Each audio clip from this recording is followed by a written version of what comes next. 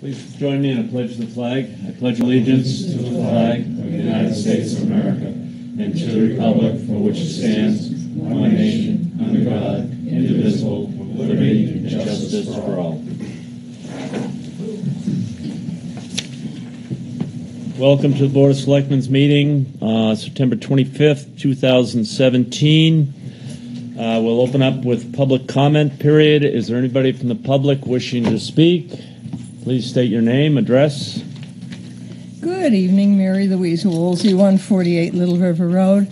I'm here to request an appointment with you kind people next week. The topic would be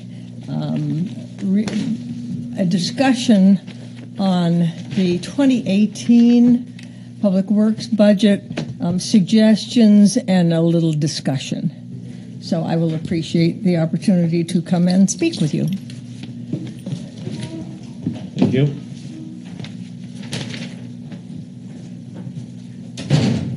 Okay?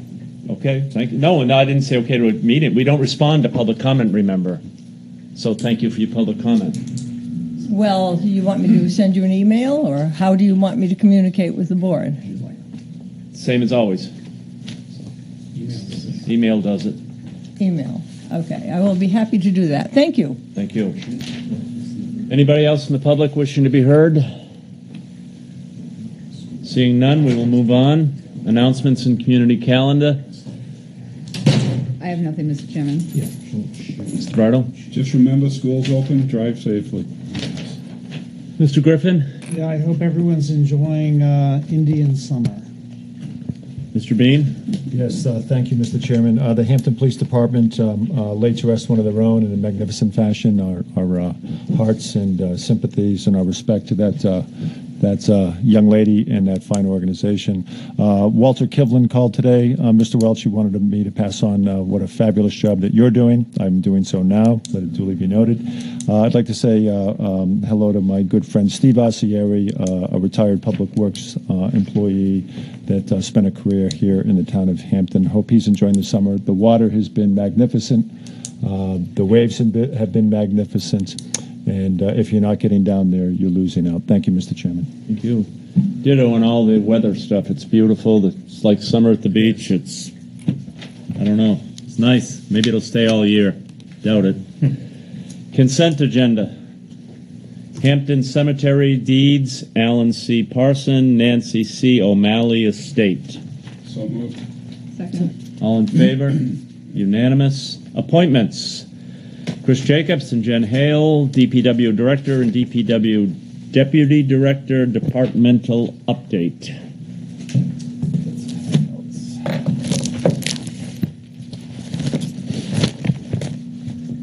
Good evening. Good evening. How are you? Well, Just so you can Yeah. follow along. Thanks, sir. Thank you. Thank you. thank you. Director, thank you.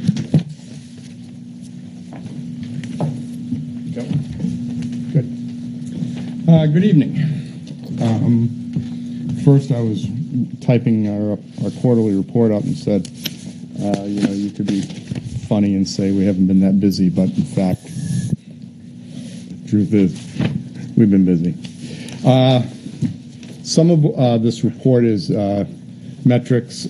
Some of it is more of a story than, if you will, just pure metrics.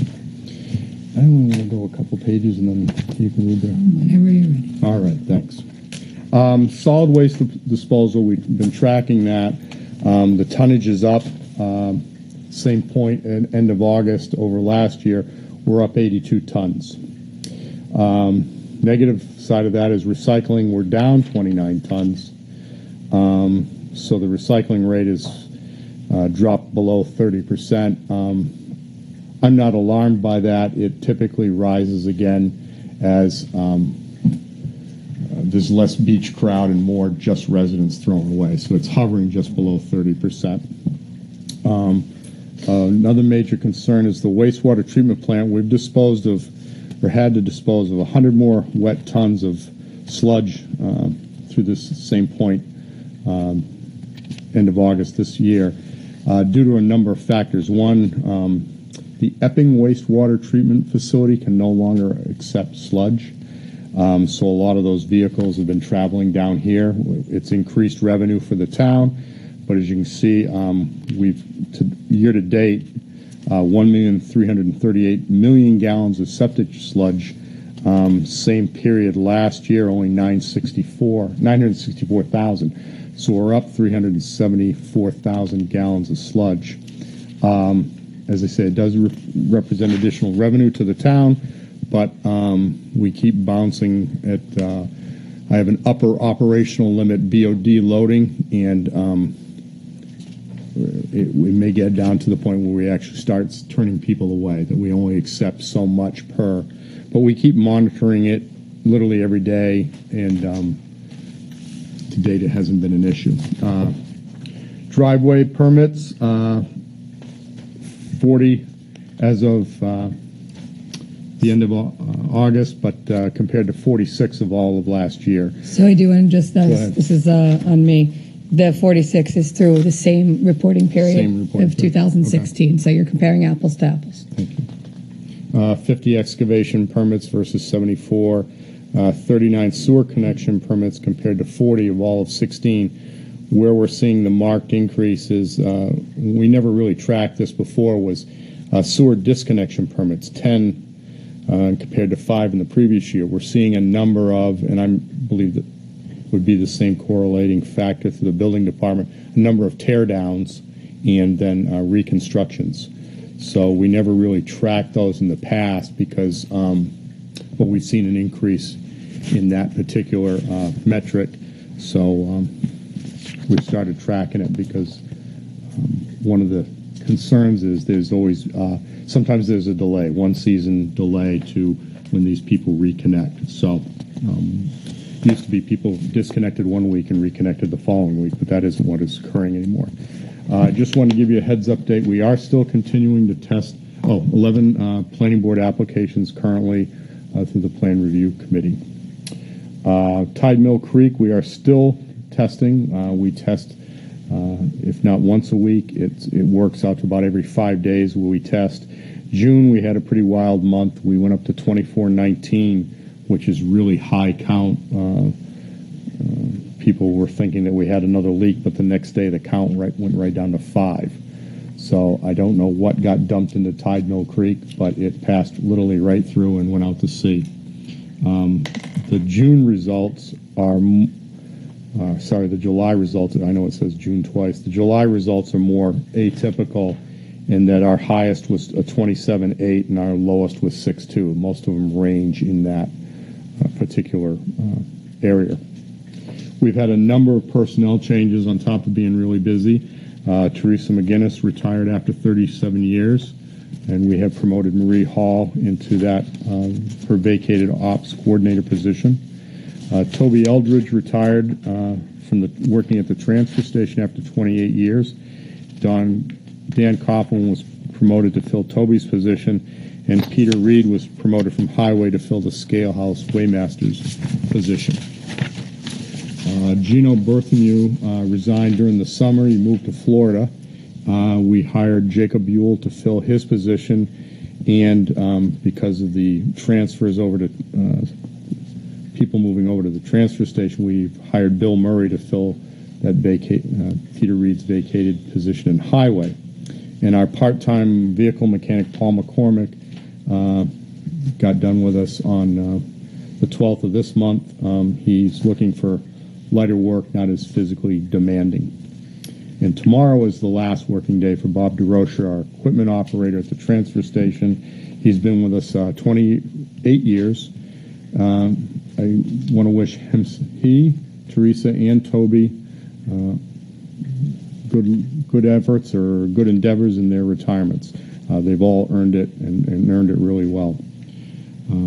I've also been verbally notified, and I don't consider this official until I have some paperwork, but I have 2 employees that are going to retire before the end of the year, 2 20-year employees, and another 30-year employee in the spring. Last year, we, with respect to the landfill perimeter fencing, We get an annual report from an outside vendor that we hire to look at the landfill, write us a report for the state. They also monitor the groundwater. One of the things that we continually got critiqued on is that we had four-wheelers running in and around the landfill. We've managed to extend fencing around the perimeter of the landfill now, and that can no longer occur. Brush grinding was done earlier in the summer. They chipped almost 2,300 cubic yards of chips. Half of it's been hauled out. And compost, that contract was also executed. And they've taken all of the previous year's compost out and left. And in this contract, we specified a cubic yards of material that they had to leave. In the past, it was leave some at your convenience. This time, the contract dictated 160 cubic yards, and they left that right there for the residents all year long to remove. Matter of fact, I think they left a lot more than 160 cubic yards. So it's been there all summer for the residents to use, which has been good. Tree warden.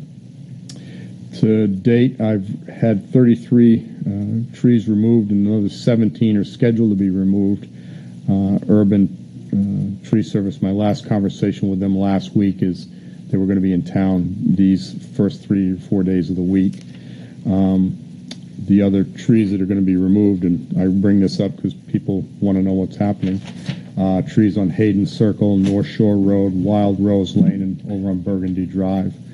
And I would ask that if people who observe these trees, probably a lot closer than we do, if they suspect a tree needs attention, please call the office, ask for me, and I'll make a point to go out and look. Why don't you go ahead, because you're running the paving. Alrighty, so as you know, we broke up the paving into sort of a spring and a fall paving plan. This spring, we worked with GMI Asphalt to resurface High Street from Mill Pond Lane to Route 1A. With that, we repaired and replaced the sidewalk along the side.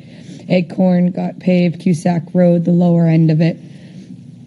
And all that work was done to make way for the 2017 work, which is ongoing, not as we speak, but as of till probably about 4 o'clock this afternoon, and will continue for about the next week and a half. We're working with Brock's Industries to resurface Merrill Industrial Drive, what we're calling Town Road, which is a small road next to the water tower off of Mill Road. All of Drakeside Road will be paved top to bottom. Portion of Woodland Road from Tide Mill Road down to the town line, and then Hard Arts Way. We've been working, or we had worked with Northern New England Field Services in July to remove the railroad abutments. That is complete. It has been used. We've heard a lot of great things about how it's opened up the roadway and taken out the big dip in the road. And so by the end of next week, we're hoping to have that all paved.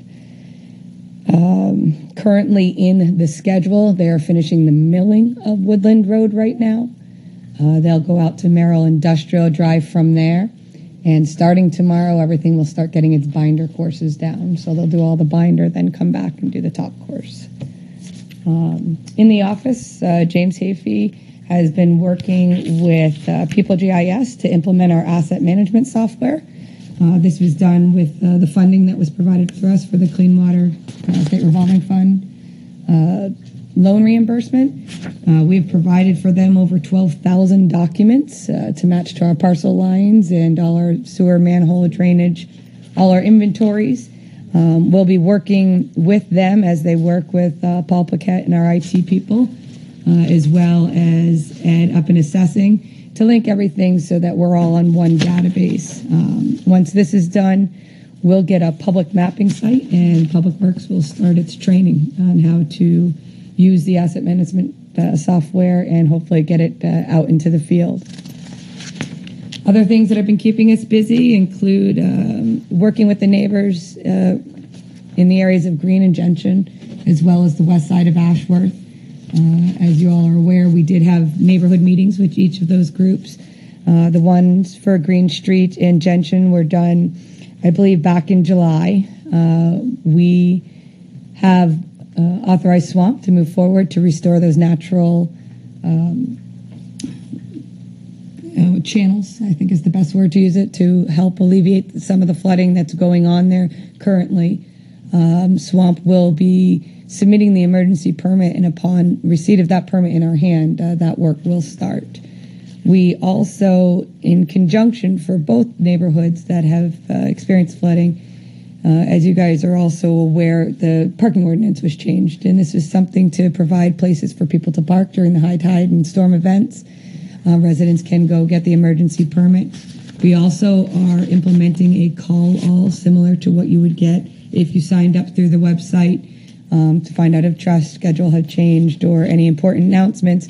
We now will have one for any of the tides that are greater than 10.0 or state storm alerts. Trying to, again, help work with these residents as we prepare a warrant article and wait to determine what we can do to find out what the final solutions can be in these two areas. You want to go back to Mill Pond Dam? Sure. We've been continuing to work with all the abutters for Mill Pond Dam. As you know, that was work that was initiated through a petition warrant article, and we've basically taken the petitioners and turned it into a working group. Candy Stelmack, Mike Edgar, and others, the Grondins that live to the right of it. And we've even reached out to the Shaw family out front, and now included them in the group. We last met with them mid-September. Our agreement with PAR is that they're going to get the project out this month, coming up in October, with a bid opening about the 1st of November, so that we can determine if there are sufficient funds remaining in that warrant article. We've, in discussions with the group, basically asked them if there is a shortage, we'd like you to, as the petitioners, to come forth with that if in fact there is a shortage. But we're not jumping to conclusions at this point. Ice Pond Dam is actually going to go forward. That was a design that was done a while ago. One of the reasons for working with the contractor that was selected on Drakeside Road is we requested about 6 of the granite pieces that were on Drakeside Road be delivered over by Ice Pond Dam. He actually delivered about, I think, 8 or 10. And we've worked out a plan and an agreement that's going to be backed and paid for by the Conservation Commission to get that work done. I have to draw up a recommendation, and I have to bring it back to you for an actual award of contract. But we do have a plan and a process to get that work done. And I'll let Jen's had more recent conversations on the seawall, so I'll let you.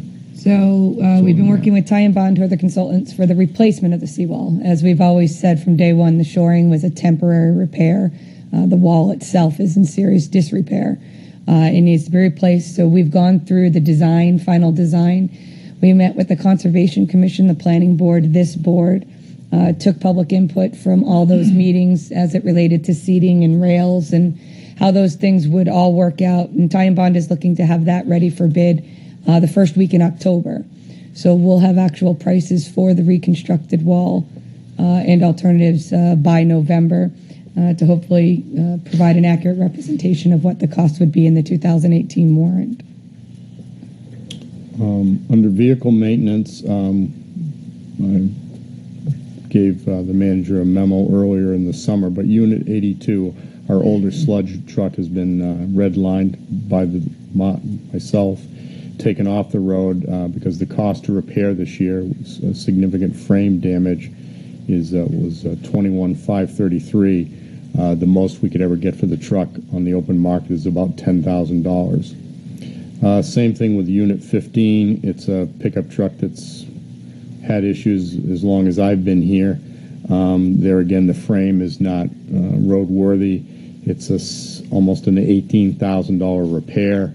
Typically, when I trade those type of trucks in for other vehicles, I'm given $2,000 or less as a trade-in value. It only has 68,000 miles, but it is like a year 2000 truck. So being located where we are does wear and tear on these vehicles. As a warning, I did do a summation of all the monies that we've spent on vehicle maintenance year to date, and we're up around we're in excess of 180,000. The budget line allowance for those vehicles is all three budget lines is only 172,625.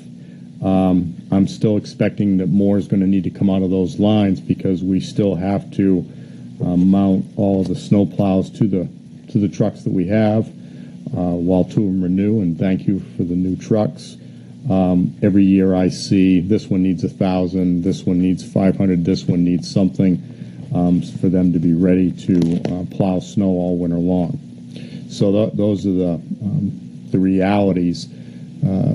In part, we are being eaten apart by the solid waste vehicles, literally. Those sidearm packers are, I think a year ago I said, when I was before the board, they used up 33% of our overall budget. We had set up money, and I've got it right here. I might as well talk facts rather than fiction.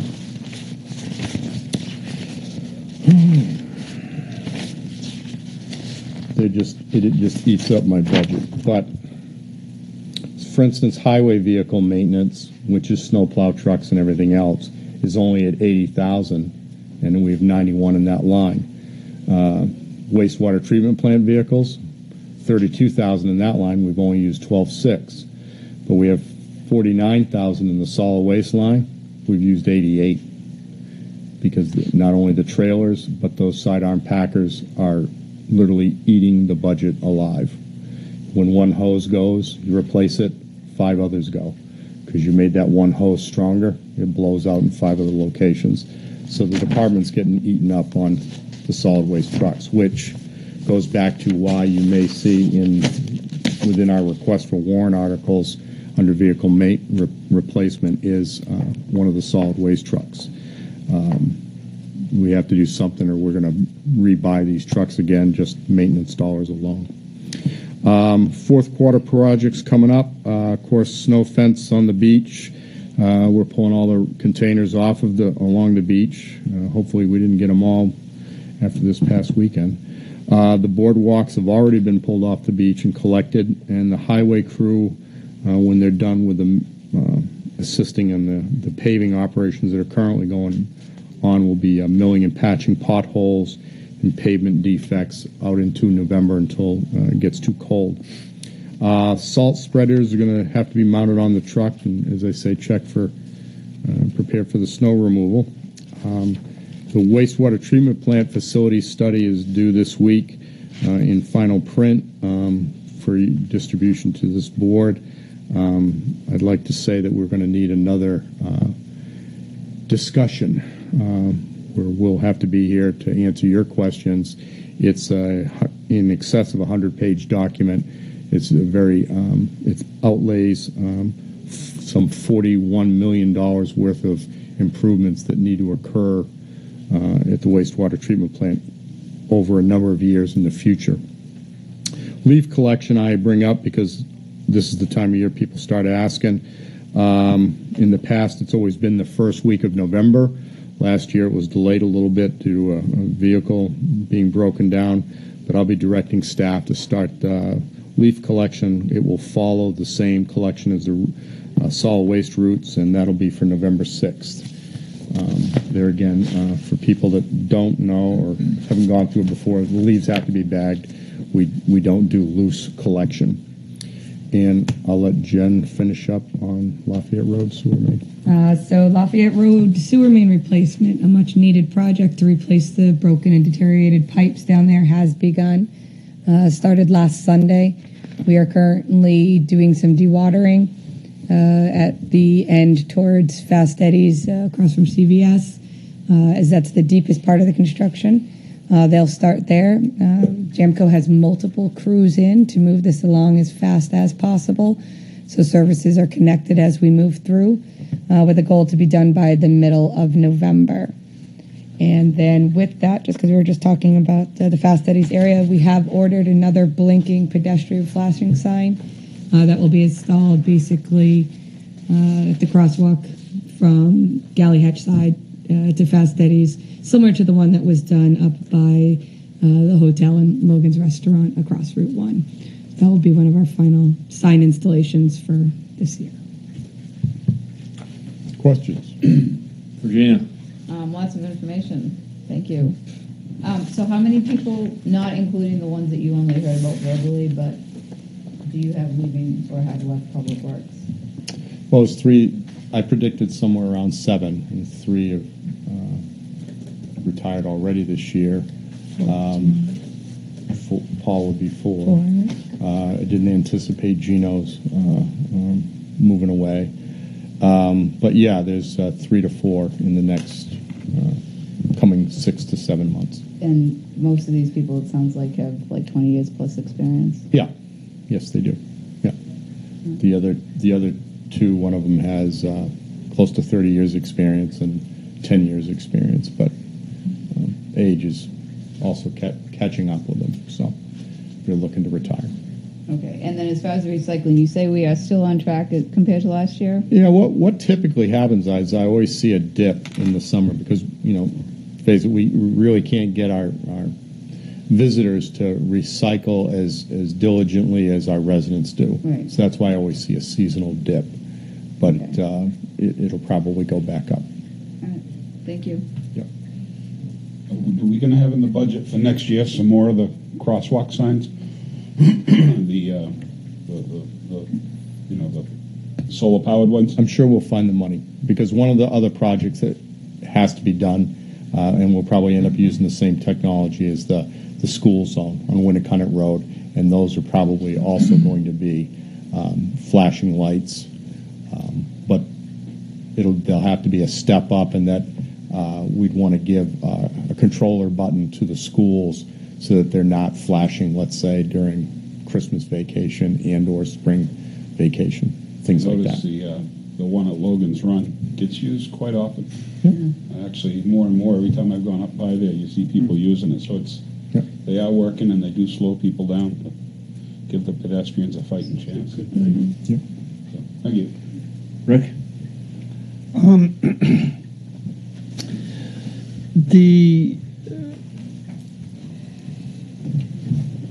I forgot what I was going to ask, but what about the 41 million? For the sewer, Yeah, how many years are you thinking that's going to go over? all the work when we first met with them and said, okay, you've got it divided into the highest priority, medium priority, and lowest priority, which they did for us. And it comes in a summation of about 13 million, and whatever the remaining is. But of course, that'll go up. What do I envision? If we could convince the voters to give us a 10-year note for 13 million, that would, be honest with you, kick it right in the, give it a good jump start. I can't see reasonably coming. I would never ask for all 41 million. I just think it's it would be too big of a nut to ask for the residents. But I could see the 13 million for some major portion of that, and at a term that is reasonable, that you 5 people think is reasonable, that the budget can withstand, or the town's lending and borrowing capability can stand. But initially, I would look for the 13 million. Mm-hmm. And what about what were you talking about the taking in other people's sludge? When you build a regional wastewater treatment facility, and the state gives you the design permit, part of the requirements are that you have to design the plant to accept not only sludge from your residents, i.e. like for instance, all of Muncie Drive, those are all septic systems.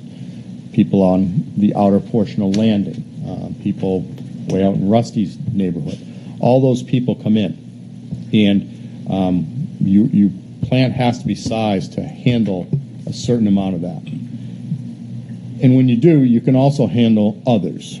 And we have an agreement, and you've established the rates as to what other towns or other people coming in from other towns, what they would pay. But there is an upper limit as to what we can accept physically within the plant. and we have seen an increase because the Epping facility can no longer accept. I don't exactly know why, but they've been cut off from the state from accepting sludge residuals, septic residuals at their facility. And so part of it comes to us, part of it goes to South Berwick, part of it I'm sure goes to Dover, part of it might, from the Epping area, might even go up to Manchester. It gets spread around. And it sounds like we have to do something early into the spring season to let people know more about the recycling again. Maybe get people to have some type of a campaign in the rental units. I know I have a rental unit, and they have recycling there, and it's 23 condominiums, and they on every floor have recycling and regular trash. Yep. So I think we have to be more diligent about that. So. Maybe something the department can do is make up flyers that we then, through the rental agencies hand out. Or it should work out better than what it's working out. I would agree. Thank you. Speen? Thank you, Mr. Chairman. Thank you, Director, Deputy Director. The $41 million that is on the horizon that may or may not be a hard number, but I would say that Rusty and I worked down there as children, and not much has changed. True. And Rusty is a much younger man than I am, but it's still been a while. And I would say, and I was going to save it for under old business, but our completely civil and our completely governmental pursuit with the tort action that this board voted 5-1 with the $700,000 a year. I will ask Director Pulliam on behalf of the board to crank out how much of that $700,000 a year that has not been challenged perennially by this town would fund a substantial portion of that burden that is imminent in some way, larger, shorter, whatever, but it's coming. The city of Portsmouth has a fiasco that's some $70 or $80 million. So again, I would save it for old business, but that's revenue, and we get to the downsizing or downshifting of this waste effluent, and there is no charge. Would you please share your experience with the Speaker of the House, the Minority Leader, the Chief of Staff, and Mr. Welch about value enterprise systems for charges for that effluent, and what the town of Hampton does now, and what the town of Hudson does. Thank you. Yeah, we're one of the few communities in the state that does not have or does not send out regular sewer bills. When I resided in Dover as a young man, every quarter I got a water bill, I got a sewer bill. Sewer bills were based upon the percentage of the water that you used. What that you can do with that, and I operated under this in Somersworth, was all the sewer fees and all the water fees that were collected, those bills went to enterprise funds, which were intended to be self-supporting, self-sufficient, so that if you knew through a plan to study your facilities plan, which you normally do anywhere from 7 to 10 years for a wastewater treatment plant, you'd see these things coming up, and you'd say, okay, the rates have to be adjusted. It's cheaper for everyone to buy in early rather than wait for us to borrow the money, and there would be an incremental increase in the sewer rates and or the water rates to offset those projects that need to get done. Some of them are just to replace aged equipment. I'll give you, for instance, all the effluent when it dumps in the plant. There's 3 huge motors. They're as tall as rusty. These are the same pumps that have been there since 1974. 2 of them operate constantly, 24 hours a day, 7 days a week. Some of them have never shut off. Since I've been here, we've taken number 2 pump, the middle one, out, had it serviced because the seals started leaking.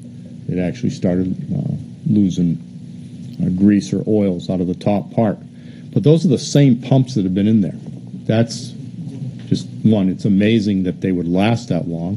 It goes to the quality of what we bought. But there's other plants that have had those types of things replaced 2 and 3 times in the same lifespan. We have not at all. And they're not the only pumps that are in there that are still from this 1974 or 78 or other upgrades. You've got some pretty aged equipment in there. So without an enterprise fund, if you will, separate tax bills, just for water and sewer, we're left with the only other opportunity is bonding that I can see. Reasonably, we do have a sewer access fee that you've initiated back in May of 2012, but it's only intended to offset those people buying into and using up the plant's capacity that were never, if you will, taxpayers before, like new condos or new homes where raw land gets developed. So we only have a few choices. If we tried to go to an enterprise fund, it would have to be revisit how we have a tax structure within the town of Hampton. But for people, if you owned a laundromat in town, it's fantastic. You don't pay a sewer bill. That's a great business to have for a municipality like in Hampton. I know some of the sewer bills I sent out for laundromats in Somersworth, $40,000 a year. Here they're only paying whatever their property tax is, covers it. And so other businesses, I'm sure, enjoy that same benefit, and it's probably an attractant to Hampton. But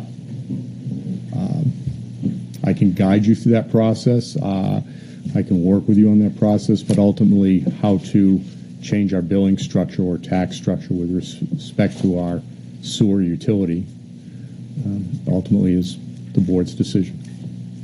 Thank you, Director, for sharing that. And I was surprised to hear that from the speaker, and I know that you're much more familiar with it. And going forward, I think that notion, that platform, is something that the town of Hampton should investigate. I appreciate that very much. You talk about the drain on your budget with the garbage trucks, with those packers, if you will. And again, Rusty and I, and Rusty's a young man, and we go back, and I worked on a leach and worked down there in the summer, and we were, again, children, 14, 15 years old, working on that. And times haven't changed much, and I know that the hospitality nature and the commercial nature of the beach dictates that there's some stronger involvement from the municipal platform. But I would be interested going into the future in looking at some real hard analysis of, speaking of the west side and speaking of some alternatives, when we're talking about a platform that chews up your budget, when we're talking about a platform that takes your manpower away from highway. And Madam Woolsey has been talking about that for years, that we don't have enough men and women working on the roads, and they're on garbage, and that is the salient. So I would say, based on your brief analysis tonight, that the town should be interested in really taking a hard look at that. And again, when you talk about value enterprises, for folks that's a very expensive notion to take all of that trash from commercial enterprises. And again, it's the same notion. They're paying a lot of commercial property tax, but so aren't businesses in other towns. They are. And so aren't businesses that are headquartered here that have other branches or other operations in other towns. So it's something to look at. Yep. And again, going back to this very civil, very pragmatic, and very rational pursuit with a branch of government, with the town of Hampton, seeking to address this $700,000 shortfall. When you talk about having a budget eaten up with public works, and yours with your sewage operations is the largest municipal platform in the town, how important it is for this municipality to have this conversation with the state in a courtroom. So I want to thank you for your comments tonight, and I look forward to your work on the warrant articles, and that will be very interesting. Thank you, Mr. Chairman. Thank you. I have a couple of questions. Recycling, average rate last year you said was 30%. Right. Right. And why do we want the recycling up? You want the recycling up because my numbers show, and I've worked on this as late as this past June, we're paying about $150 per ton to get rid of trash, but we're only paying about $120 a ton to get rid of recycling, because this town benefits from a zero.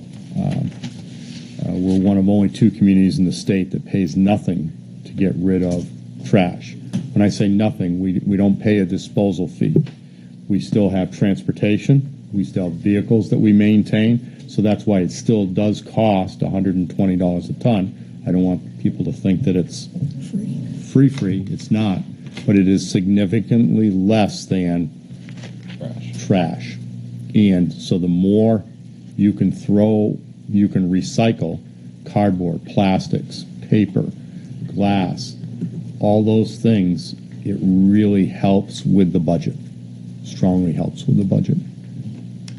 And Rick already asked the question on the septic tanks. Monitoring on Tide Mill Creek, what are we monitoring for? I didn't think you told us that. We actually monitor what's known as it's a fecal count. It's the quality of the water. The reason why we do that is if there was raw effluent coming out of either one of our force mains, that's the first place it's going to show up. So by keeping a track on that, it gives us a great background that, the water's not pristine, it's not Poland Springs water, but at the same time, it's not polluted. And that's why it was part of what we agreed to do with the state to keep on top of the situation. And by the way, every several weeks, we are also shutting off each force main and bringing it up to pressure and letting it hold pressure. In other words, to test its structural integrity. Thank you. That's good. I was going to say capability, but it wasn't that. And so we're staying right on top of that. And when you said one day, one test, it was 2,419 MPN. That's a fecal count. Just think of it as a number per the number of bugs we encountered in 100 milliliters of water. Okay. That's really what it stands for. And no reason why, no explanation why that would happen. I mean, that's huge. I mean, is that how much? Percentage-wise, is that over what it usually is? What do I think happened? Somebody went to start their RV and get it ready for the summer season, and they opened up the silcock in the back, not realizing that it had never been emptied last fall, and it kind of got on the lawn area. It'll just go away. Well, it rained and washed it into the creek, and when it did, it came through as one plug of high count bacteria, because then the next day it was gone. If it had been a continual leakage of, let's say, a sewer pipe or a main or somebody's septic system, you'd have seen the count stay right up there day after day. It did not. So it was a one-time, somebody lost some effluent. And Lafayette Road, Yes, sewerage, they figured they'll be finished when? November 17th. November 17th. And what will happen when they're finished? Are you On the road, I'm asking. Yeah. Yes, no, I knew you were. That's why I took a pause for a second. Basically, everything will be paved. It will not be paved curb to curb. That is something we'll make the decision come spring, based on warrant articles that get proposed in the upcoming months. But everything will be closed and everything will be a smooth surface. They're required to cut it out, similar to what Aquarian did. They took all those humps and bumps, cut them down, and paved. We'll do the same exact thing on the other side of the road. So it'll be fairly It needs smooth. to be smooth for the traveling public. It also needs to be For our smooth for plows. me to plow it. Yeah. Otherwise, I'd be taking some teeth out. Good, thank you. Anybody else? I got one thing actually. On the sewer bill, if we were to investigate and look into that, would it be possible to do it for something over usage, over a certain amount of usage? Or is that going to be... It could be. So, like, for instance, not a regular four-family... Well, for instance, in the solid waste area, you can bring up to 1,000 pounds to the transfer station at no charge. Right. After 1,000 pounds, we start to charge you. Could you do the same thing with wastewater? Yes, you could. On the high volume users, you'd either have to have a way of metering their water usage or get Aquarian to cooperate and send us their water bills Okay. to do something like that. And it is not uncommon for people who give high strength waste to the, be it too hot, difficult pH, too much BOD. There is rules within our present ordinance that you can enact a surcharge fee on those people. But that's a very limited group of people. Thank you. Yep. Anything else? I just wanted What to about say, Rick? you know, the electric company charges you more if you use more electricity. Mm-hmm. You know, you're constantly, when you have a commercial account, every time you get to a certain point, you go to another classification and it's a higher rate. And I'm not sure when they reduce them. They never noticed to let you know that they've reduced it, but that's something. The more, instead of the more you use, you would think it would be less. The more you use, it's more expensive. Right. Thank you. Thank you. Thank you. Chief Ayotte. Nope. Christie William, Finance Director. Monthly financials.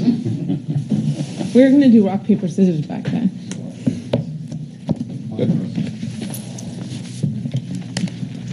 Okay. So I'm here with the August financials. We got them about a week or so ago in your boxes. It's the 8th month of 2017, and the target is 66.7%. When you review the attached revenue report, you can see the differences in revenue from 16 to 17. The 2017 revenue is slightly above target at 68.96% and above the 2016 actuals for August. The month's total income was $797,668. Of that total, motor vehicles came in at $342,835, which is over the month's target by $43,893. The other major contributors to the month's total were interest on taxes at $21,213, building permits at $19,171, highway subsidy at $94,869, state water pollution control at $64,701, departmental income at $83,442, parking lots at $109,287, and the real estate trust at $44,261. On the expense side of things, you will find that we are under budget by $369,425, or 1.5%. In July of 2016, the year-to-date expenses were $368,425, or 1.53%. Under the month's target of 66.7. So you can see that we're running right in line with where we were last year at this time. Let's see. This month I'm just going to go over and point out any sections as a whole that are over or under and reasons as to why. Under town manager, supplies and expenses is over target at 107.9%. Under election, registration and vital statistics, there are a few lines over the target, but the section as a whole is still under budget at 65.02%. The same is true with finance. A few lines are over target, but the section as a whole is at 64.42%. Under management information systems, the new equipment line is at 95.64%. Usually that line is just budgeted for one piece of equipment a year, and they've purchased that, so there shouldn't be too much more spending on that line. Legal expenses is at 201.37%, and the legal department as a whole is now over target at 103.03%. Under cemeteries, the electric line is at 104.33%, and replacement equipment is at 84.3%. Parking administration is over target at 88.45%, but I believe they only have a few concerts left, so they're wrapping up their season in the parking lots. The police department has lines that are over target, and the section support services is over, but the department as a whole is at 64.4%. Fire department also has lines over target, but the department as a whole is only at 60%. Public works, there are line items over target. The sections that are over target are cleaning and maintenance, snow and ice removal, wastewater treatment administration, transfer station, and sewer treatment. The department as a whole is still under target, though, at 65.9%. Under Parks and Rec, there are line items over target, and the section administration is over target at 66.76%. The department as a whole is still under target at 65.47%. Patriotic purposes is at 85.19%. Town beautification is at 73.35%. And on page 17 and 18, you'll see that a lot of the warrant articles have had some significant activity on them. When you get to the special revenue funds, Fund 24, the recreation, has a balance of $152,109. Fund 25, Cable Committee, has a balance of $397,906. Fund 26 for private detail has a balance of $126,021. The EMS Fund 27 has a balance of $551,229. And the wastewater system development charges, the fees collected in 2017 total $51,886, and the balance in that account is $136,872, with $43,100 being approved expenditures from that account. So that would bring that balance down there. And that is what I have for August. Regina. No, great. Thank you for the report. So pretty much on target. Yeah, I was chuckling with Fred. I go, I think when we did June the year before, we were at $1 million this year. Then the next month I was at 500 and something. Now we're down to 3. So we've been right in line with 2016, almost exactly. Great. So. Thank you. Mr. Bridle. Excellent report. Thank you. Mr. Griffin. Thank you for your report. As always, very informative. Yes, thank you, Mr. Chairman. Thank you, Director. I want to thank you for your data shop to Mr. Gerald to come with that figure to include the Government Accounting Standard Board's ruling 45. And I think it's appropriate to applaud Mr. Silberdick, who has done such a magnificent job in managing the town's assets. And of course, his stellar performance with that of his trustees benefits the town to a tune of about $700,000 a year. Is that correct? Yes. Yeah. And so you say, and I'm talking strategically about your effort in this very civil effort with the state and a branch of government, the judicial branch that we're going to pursue, is that $20 million that is provided from the trustees and the land is about $700,000. So you've got an asset base that the town of Hampton owns. So conversely, we have an asset base that produces services that the state benefits from. And the big difference is that our asset base, as we just heard the Public Works Director talk about, we'll hear the firemen talk about asset investment, is that 10% a year, our asset base is crumbling to the tune of about $2 million a year. Is that correct? Yes. That is correct. So our asset base is crumbling. Our personnel costs in terms of health insurance, in terms of pay raise, is increasing. So it's a quagmire. And I really do appreciate the fine attention to detail in your strategic view, and your working with the town manager and the town office to address this this matter. And when you talk in these numbers and you actually look at that, it's huge asset-based money, and Mr. Silberdick could speak to it. But you're talking about an asset base of $20 million. Ours is depreciating at $2 million a year, and all of our sister efforts that are associated with that in terms of personnel are increasing dramatically, and it's a free ride as this board has seen it in a 5-to-1 vote. Thank you for your great work. I know we're getting into budget season. There'll be some late nights for you away from your family, and thank you for your service to the town. Thank you, Mr. Chairman. Thank you. I have a question. Yes. Parking lots at 109,287 coming in. Mm-hmm. Is that in line? Are we ahead, behind We're behind. Okay, how much? Let me see here. Parking lots in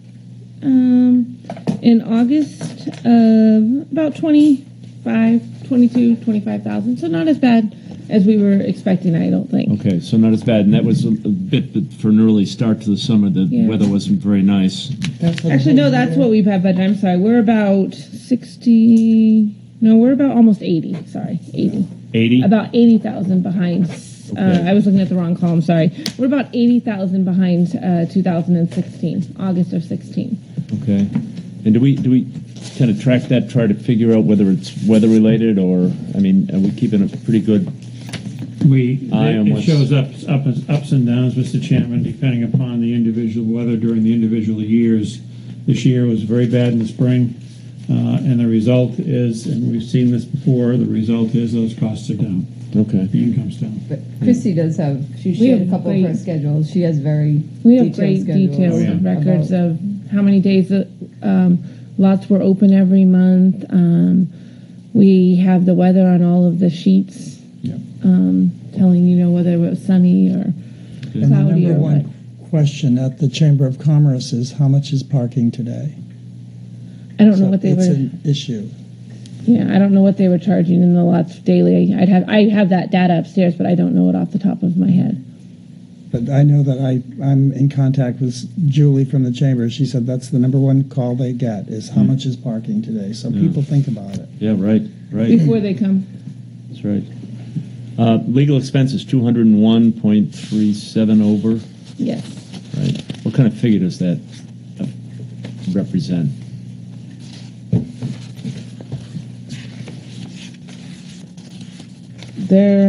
Let's see, legal. They have their section as a whole is 100 at 103%, and I don't know. Let's see, general government. General government, though, that section as a whole is still just under target at 67.16. So we're just over, actually, 66.7. On the general government. Yep. Right. So we're just slightly over. Okay. General government is. Now, when you talk about waste system development charge, can you explain what that is exactly?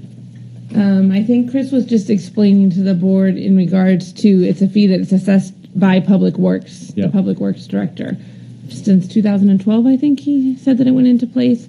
So that money is collected. It's held in a special fund, a special account by the treasurer that earns interest, and it can only be used for certain projects. And whenever they have those projects, they come to the board, get the board's approval, and then expend the funds from there. We've paid for a decent amount of projects out of that fund But since it's it was only on new established. properties, right? I believe it's only on new properties or additions, Yeah. possibly. I don't know that. That would be. New lots of origin. Yeah, new lots That of type, origin. Is that what yeah. he said? I was listening, but I guess I didn't retain it enough. Okay. Thank you very much. One quick question. sorry.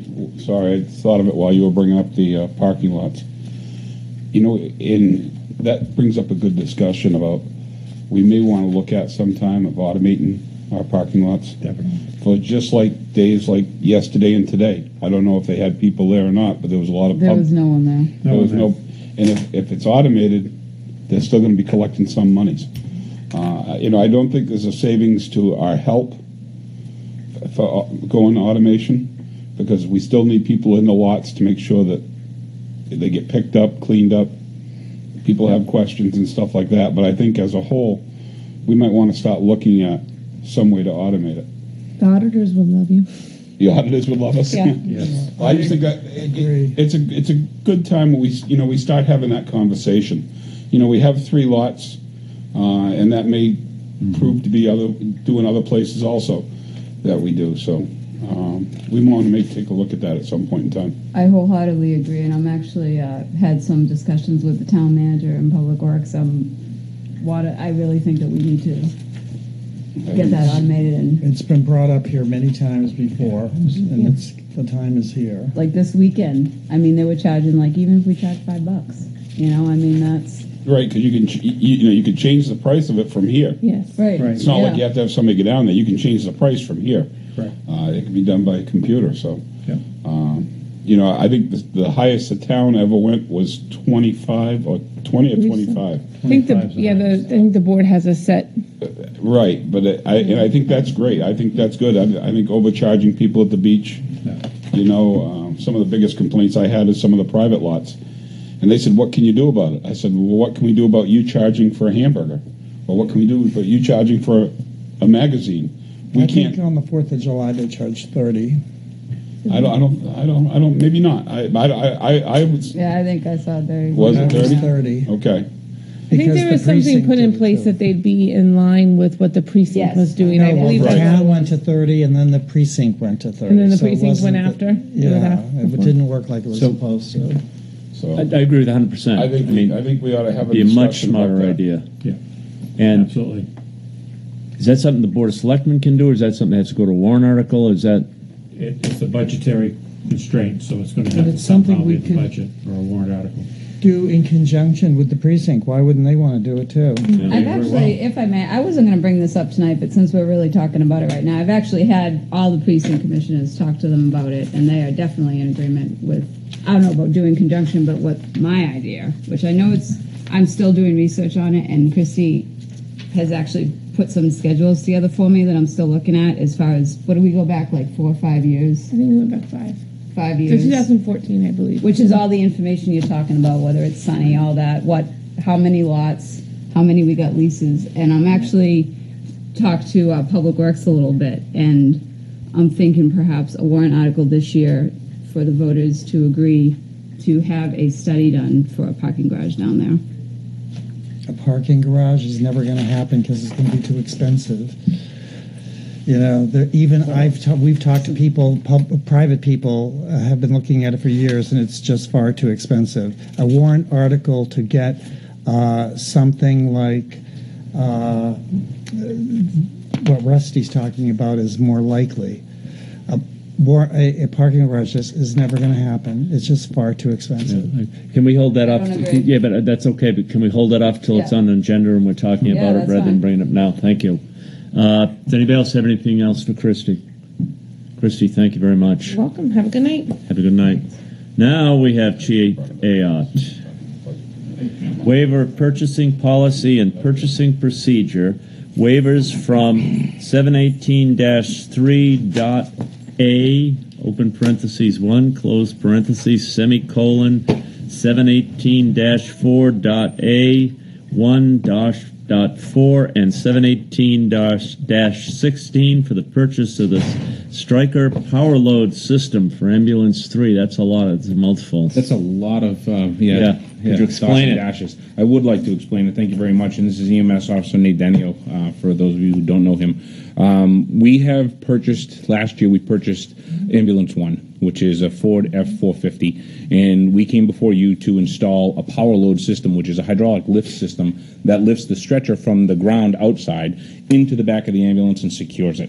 The old method of doing so required firefighters to actually physically lift the stretcher, slide it into the back, and then on retrieving the patient would have to take it out, lower the wheels, and then move on. We've had significant amount of injuries. So with your assistance last year, we installed the power load system and made some modifications to a stretcher that already existed, and we were able to purchase that and install it into the ambulance that we bought last year. We're looking, if you recall, on 9/11 I was here, and I informed you that Mr. Welch and I have been going forward, and we've been looking at replacing Ambulance 3, which is a 2009, and in replacing that, we're going to need another stretcher.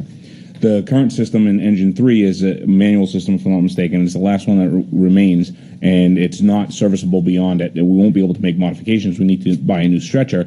Involved with that entire process is also a new lift system. So we have been in contact with the dealer, Stryker, and they've informed us that on September 30th, they're going for a 3% price increase. They will allow us to lock in at the price currently, which would translate into a total savings of $1,205.40. If we're able to secure purchase through your grant of the waiver, tomorrow we can make the phone call and state that we will be purchasing it. They lock us in at the price, and we're $1,200 cheaper. Okay, and so what is it? Is this power load system? So this is the actual lift system that goes in the back of the ambulance, and it's also the new stretcher that would also go along with it. There's two components to that. The stretcher that we'd be replacing is 10 years old anyway, and it's very fatigued, as you might imagine, going up and down for 10 years with patients on it. So this would cover both. That's in addition, just so that everybody's clear, that's in addition to the ambulance cost. This is the lift and the stretcher system. Okay. This will come out of the EMS account, by the way, which you just heard Christy say is totaled at $551,000 right now. I tell you, $24,000. I know we've spent more than that on injuries in the fire department. I've worked with many people that are no longer working now because they blew their backs out and stuff like that. I can see it. Definitely.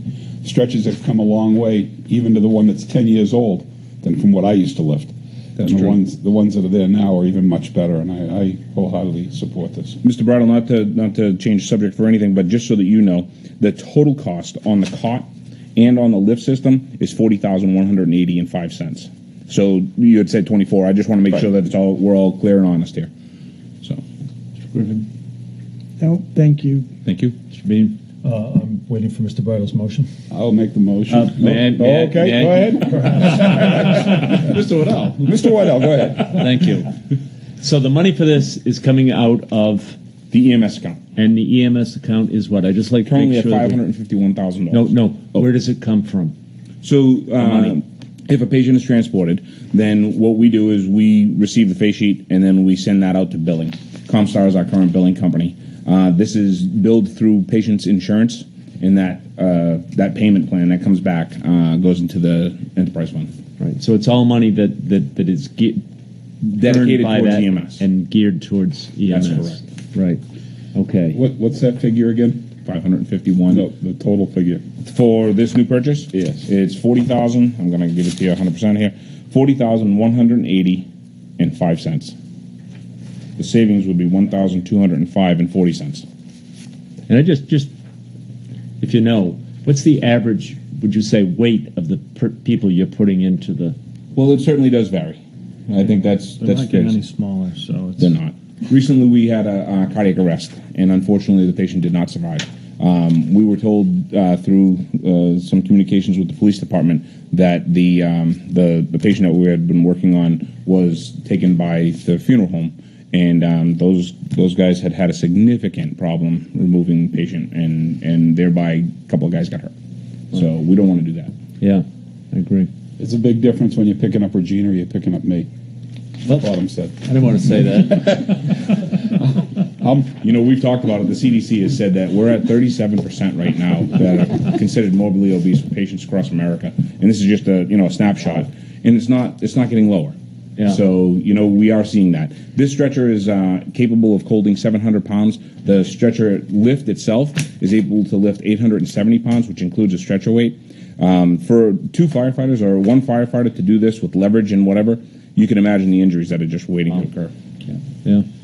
So I'll make a motion to waive the purchasing policy and to allow the chief to buy the Stryker power load system for ambulance 3 not to exceed $41,000. Second. All in favor? Unanimous. You Thank you guys all are so all much. set. Thank you very much. Have a great night. Thank you. Minutes of September 11th, 2017. I'll make that motion. Okay. Second. All in favor? Unanimous. Town manager's report. Mr. Chairman, I think our Public Works Director and Deputy Director gave most of my report. But Yeah. just to remind people, we are milling Huddards Way, Drakeside Road, Merrill Industrial Park, and Woodland Road. And we'll be paving those streets after they are milled. That is, we're cutting the top surface off, so we'll have a good bond on the lower portion of the roadway. And then once that's finished, we're going to be going around and completing the roadway shoulders to be shimmed up and adjusted so that they're level with the edge of the road. So there's no problem running off the road and getting your wheel caught or something of that nature. The work crews on Huddards Way, we had originally sent out notices saying that it looked like we were going to have to use Tide Mill Road as a detour.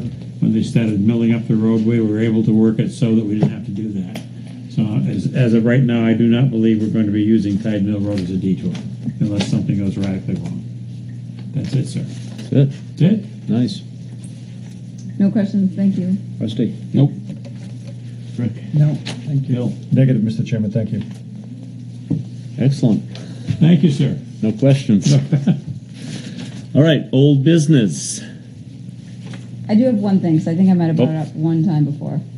Town manager's office is currently working on a letter that is going to be addressed to all business owners who pay rooms and meals tax. And it's going to be totally anonymous, totally optional. I would prefer that everyone that was willing would participate in it, but if not, I understand. And it's going to be sent out, and it's simply going to be a blank line on there where you can write a number, and the number that we are looking for is the total rooms and meals tax paid from July 1st, 2016 through June 30th, 2017. This will all be outlined in the letter, which Christina is still working on. The tax assessor has gotten us a detailed list of all the addresses from the state that pay rooms and meals tax. And the goal of this is to determine the town's percentage of total rooms and meals tax paid in the entire state of New Hampshire. So anyone watching this or anyone who knows someone who has a business that pays rooms and meals tax, we would appreciate if you participated in this for us. Thank you. Thank you. Old I just business? wanted to say that today, when I rode through the beach, the place was teeming, and it was teeming with old people. They were everywhere. There weren't any young people. That's good. And it made me wonder where they all came from, actually. If they're local people or whatever. Maybe it's people that come because they're expected to be a little bit less money or whatever. But and a lot of them actually had their grandchildren, it looked like to me. Excellent. So it was kind of interesting. Don't you mean mature people? Yeah, it Yes. made me feel younger, and I'm probably older than them. I don't know. All right, new business. Let me get to some old business, Mr. Sorry. Chairman. And if anybody saw me swimming at the beach, I was one of the young people, soon to turn age 60. Doubted. And I live on Winnicott Road. That's where I came from, Rick. So we did a discussion, and Mark has been working very hard on the Coakley Landfill Group.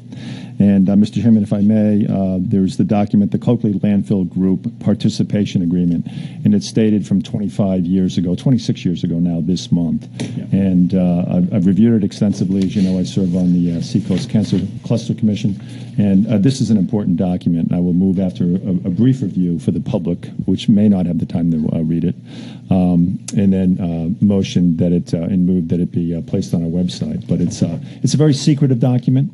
We have addressed and sent a unanimous letter, and it will show in this to, I think, the layman a very blatant conflict of interest. But it's certainly Bolshevik, if not Menshevik, and it really is an alarming document. It is extensive, and there is a proclivity to talk about protective and secret issues, but there's none that's talking about the end state of remediation, of testing, of the pollution threat. And I'm just going to go through a couple of minutes of it and then make that motion to put it on the website. And I thank you for your time and your patience on this.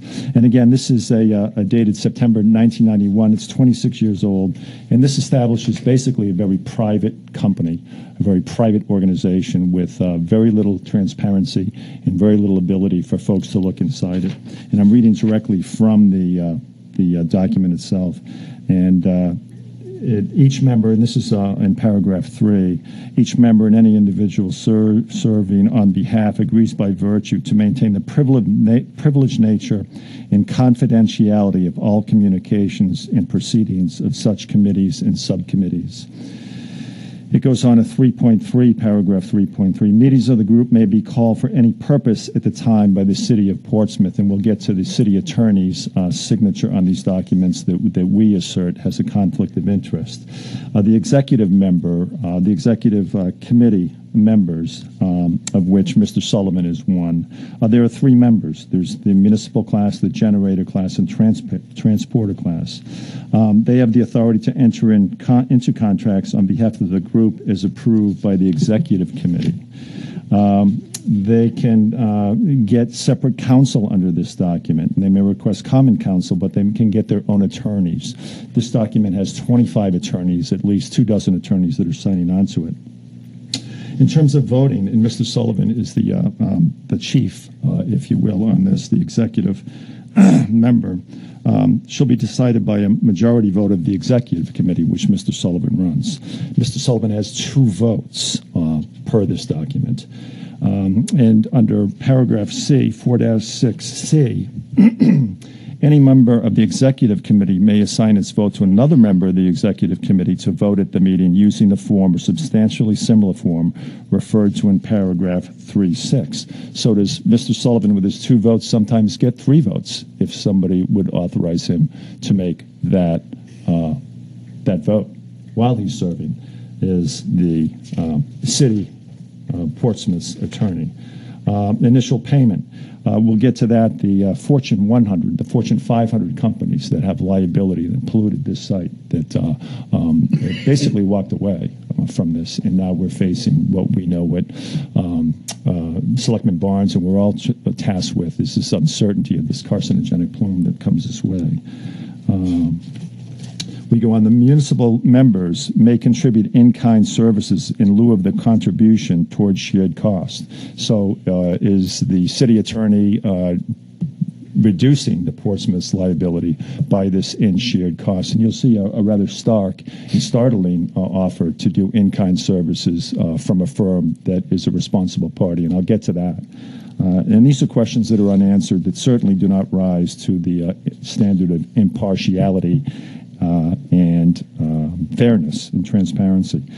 Paragraph 8, there is a waiver in this document of the conflict of interest. Unbelievable in a government entity that there is actually written into this a waiver from the contract from these members for a conflict of interest. So I've never seen that in government, and I've got soon to be 40 years straight of service to the government, sworn to the Constitution of the United States, and I've never seen it. That's paragraph 8. Confidentiality further buttons down the secrecy that this organization is shrouded in. It says that this agreement shall be held in strict confidence by the receiving member and all persons to whom confidential information is revealed by the receiving member. Furthermore, it goes on, if such information becomes the subject of an administrative or judicial order requiring disclosure. So there you have it, is that you must seek legal counsel, and perhaps we may go down that road in the future to open this up, is to protect the interests of Hampton and find out exactly what's going on with this very tight-knit, shall we say, group.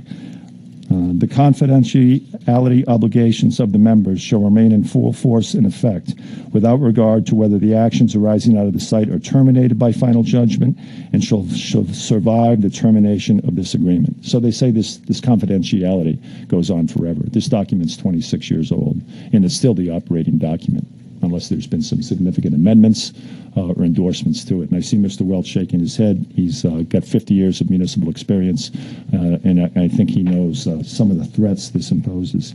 Paragraph 9-4 talks about the New Hampshire right to know law. I'm sure they want to clamp down on that, and I think that's something that this board ought to, after review of this document and consultation with our town council, take a look at in terms of exploiting information.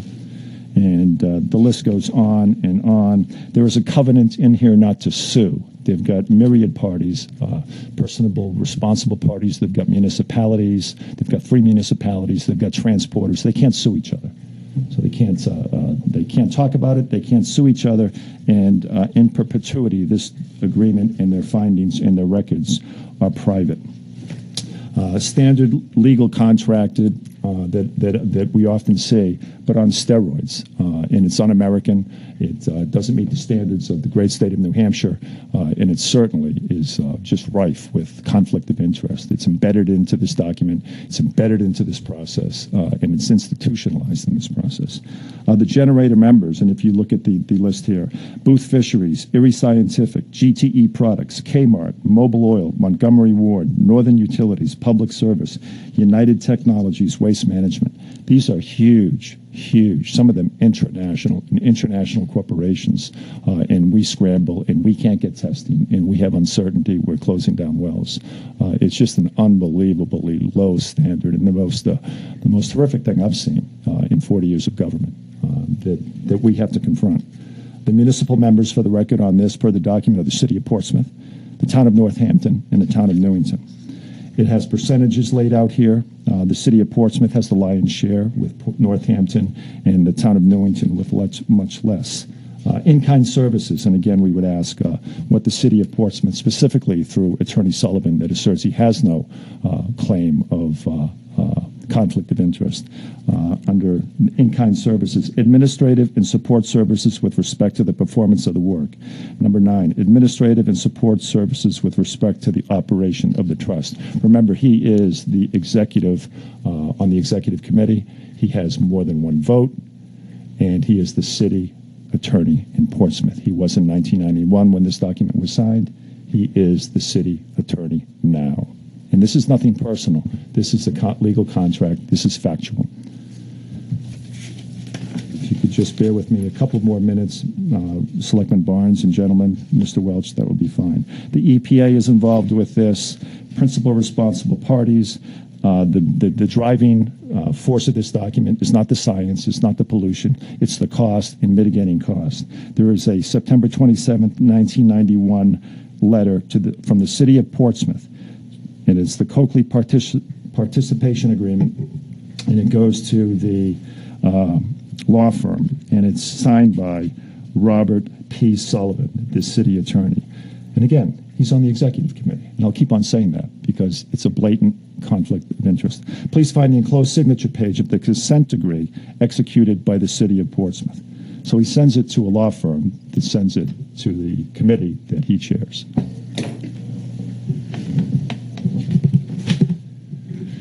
On September 27th, dear Ms. Catrie, again, please find the enclosures, and he's got more verbiage, again, the City of Portsmouth and his signature. Moreover on that, the undersigned party enters into this consent decree in the matter of the United States versus the City of Portsmouth. Now, he's the town attorney. He's the city attorney in Portsmouth, and all relating to the Coakley Landfill Superfund site. It's signed by the town manager.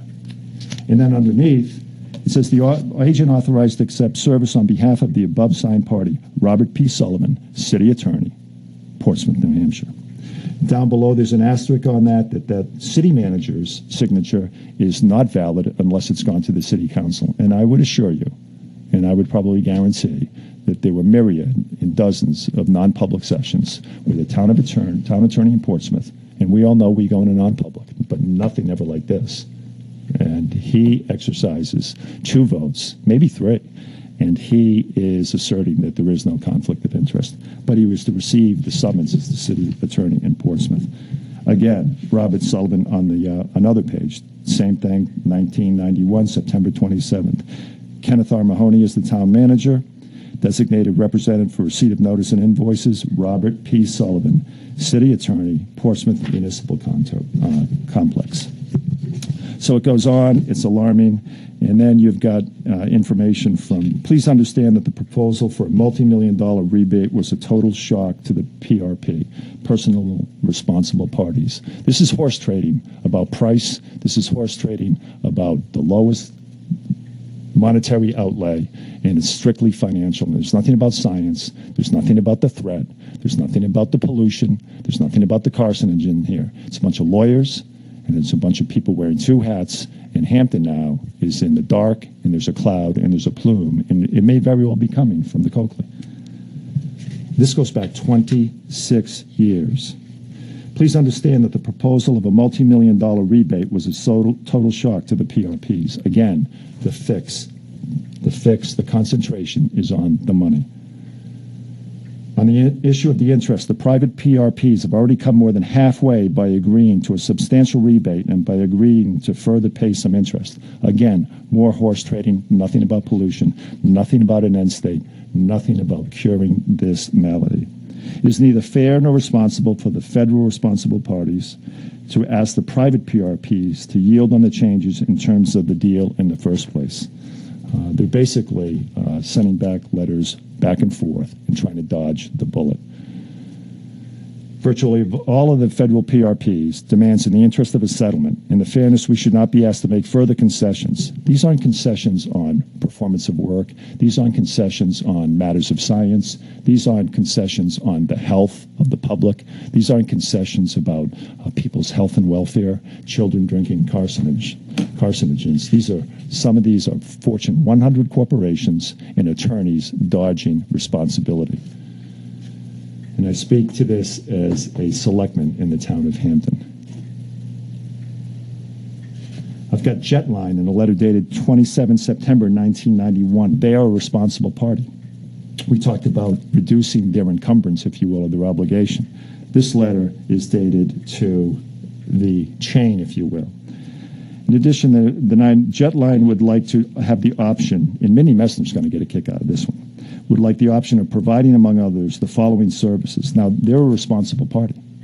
Okay? This is where the inmates are in charge of the prison. Okay? Stand by for this one, because this will blow your mind. Would like to the option of providing, among others, the following services: sampling and chemical analysis. Now, they're a responsible party, and they would like to take over that responsibility. Waste disposal services, design and construction of the remedial action, and on-site safety. So that sums it up, Mr. Chairman. I would move that, unfortunately, at this late date in 2017, 26 years later, I would move that the Coakley Landfill Group Participation Agreement, and I have consulted with a town attorney on this, dated 27 September 1991, be posted on our documents section on the town website. Second. Is that a public document?